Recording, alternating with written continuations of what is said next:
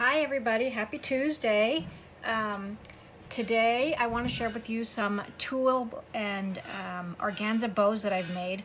Please forgive the noise in the background. We are getting a new roof put on our house and I can't help that, so it's going to be here all week. So anyhow, I want to share with you what I made, and then I will share with you how I made it. This is not a new thing. This has been around forever, but I just wanted to share with you my version of it. So I'm going to start with the lighter bucket for now and pull these out, just kind of dump them here. Okay, so you can make these out of just about anything, and you can make them any size. Here is one that I made out of gold polka dot tulle. On this one, I just took some of this. You know what? I could pull some of this out, and I probably should have ahead of time, but all is well. It's okay. So I used some of this that a whole bunch of people got at Michael's. I think you can still get it there. And just wrapped it around the middle. And on that one, okay. On this one, let's see this one. Let's see if I can zoom in a little. Make sure it's still, okay, good. And let's see, that one. That is this guy here. This I got at Hobby Lobby. And this is a beautiful roll of trim. A tulle trim with some, like, I want to say they're almost like gems on there. Okay, and then I doubled the tulle on that. On one of them, you can see that I did this open-ended, and then on one of them, I didn't. It's closed-ended. So there's a couple different ways of doing that I liked, and I just put a little gem in the middle. So there's those. Let's see here. On some of this one's another one that's open-ended, and that one is this kind of tulle here. This one is a tulle that I got at Michael's, a glitter tulle, and I didn't put a middle on that one because for some of the ones that are more, what's the right word? Neutral. I left nothing on them so that if I put them on a project or a bag topper or something, then they can be a middle to match. This one's a silver tulle. This one is a white mesh kind of thing, and I put the pearls around the middle. This one is another silver tulle, and this one has the closed ends, and that one I just put a nice little white bling in the middle, like a druzy kind of stone. Let's see here. This one is a white, very thick mesh, so I just layered it twice and then wrapped the middle. Okay, let's see here. Then I've got some pinks again. Let me move some of these out of the way. Okay, some more pinks. This is a pink. I want to say it's like an organza, and I used one of these that I got from the His and Hers collection at Hobby Lobby around the middle. And the thing about this is it's already a gathered fabric, so if you use too much of it, it looks really funny. So I just did that on it. Made a couple of those, which I like how they came out. And then here is this cute fabric. It's also an organza, and I just wrapped some pearl around the middle. Super fluffy and fun.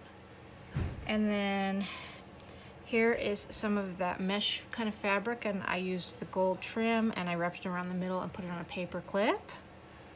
And then here is some of the organza that's super, this stuff is super thick. And not super pliable, so I could not, when I tried to make it the closed-ended bow, it just didn't look right to me for my aesthetic. So this is a peachy pink one, open-ended. Both of them are open-ended. One is much more gathered with the pearls around the middle, and then one is more open, and you can see the difference in how it looks because this is the same fabric. So okay, and then I have some darker colors that I did as I'm building my collection of tulle and stuff. And let me dump these tigers out. Okay, let's see what we got here. So I've got some blues that I did. I love this turquoise blue. It's so pretty, and I put a Michael's gem in the middle. I think I did a couple of those. That's an open-ended one. That's a closed-ended one. I doubled the fabric. That's just a Michael's gem in the middle from one of their big box gems. Let's see another. Then I've got some, this is a mesh one with a gem in the middle.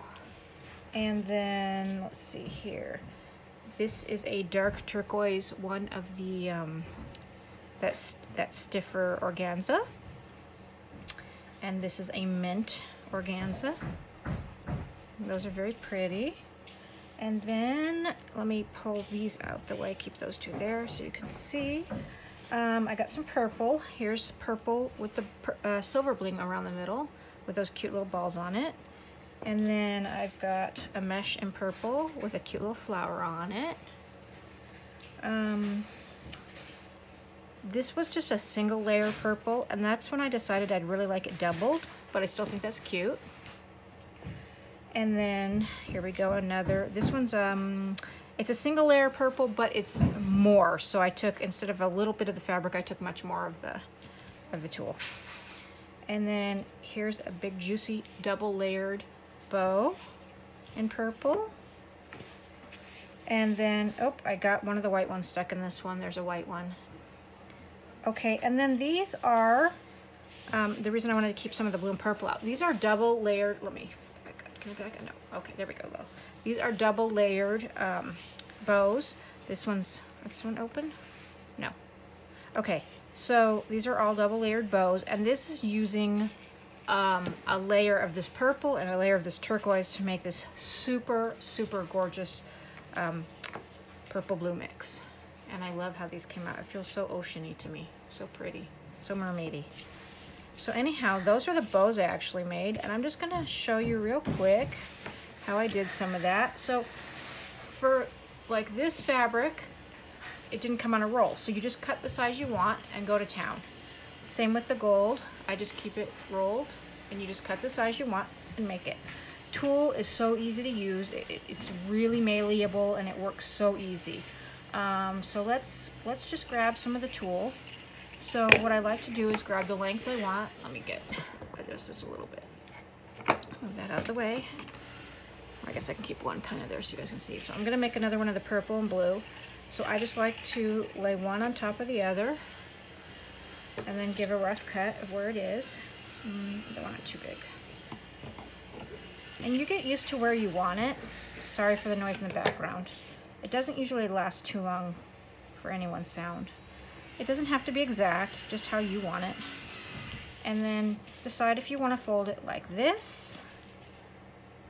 And your bow will be like that. That'll be the width. You can probably make two out of that. Or decide if you want to go like this. Sorry, I'm out of frame here. Let me adjust just a wee bit. Or like this. And then your bow will be wide like that. And I think I'm gonna do that. I'm gonna do I want the purple on the outside of the blue? I'm gonna do the blue on the outside of this one. So I'm gonna fold it in. And I'm gonna fold it that way. And I don't want my bow quite so fluffy. So I'm gonna take a little bit off.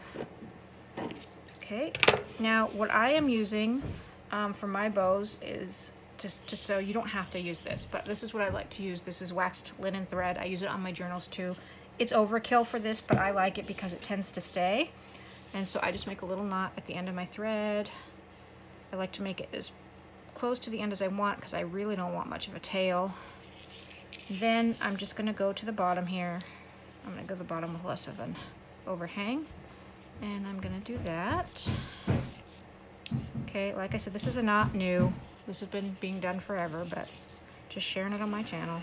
Okay, so I've made a little loop, gone through, and I'm just gonna do a running stitch. I like these extra long needles. My hands get tired easy, so. Okay, go to the end there. Pull. Okay, there we go. And I'm gonna wrap this around once and twice. And then I'm gonna go through the middle, being careful not to catch my fingers and not go through the fabric where I don't want to. Okay, and then as that comes around, I'm gonna go through there. And not catch the fabric there. And pull. Making sure my second string comes through. There we go, and pull tight. And cut. All right, so I'm gonna cut right at the end there. I'm gonna cut right at the end there. And then that is my bow. So then now you have a cute little bow. I would turn it, well, you find the side you like. I like to take a paintbrush, the back end of a paintbrush, and put it in there and kind of bunch it so that it's not looking too stiff. Maybe even twist it a little bit. Okay, and that looks funky right now, but it's not going to stay that way. Then I'm going to take it on that side and do the same. Twist, twist, twist, twist. I know I'm getting a lot of glitter everywhere, that's okay. Alright, so now we have kind of this cute guy right here.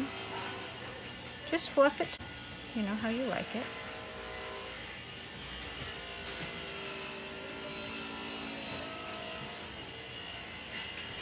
Okay. Then I am going to get something for the middle that I like. Okay, I'll be right back. I got one of my little boxes of gems, and I have many more, but that's what I think I'm gonna pick from today.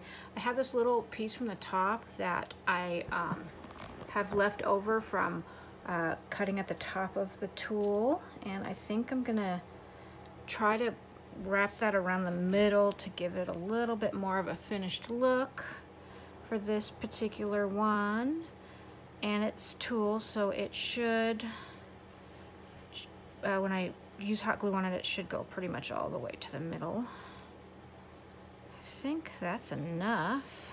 I want to pick my front. I like that side. Okay, so you know what? That's fine. That's plenty of wrapping. Okay, I am gonna grab my little mat. I got this at the 99-cent store forever ago, and I use it all the time. So that's my back. And I am just gonna take some hot glue and put it there. Peachy. And I'm gonna grab this and put it there. And I am gonna just do that and let it dry for a second. Adjust my bow as I go. Make sure I like it.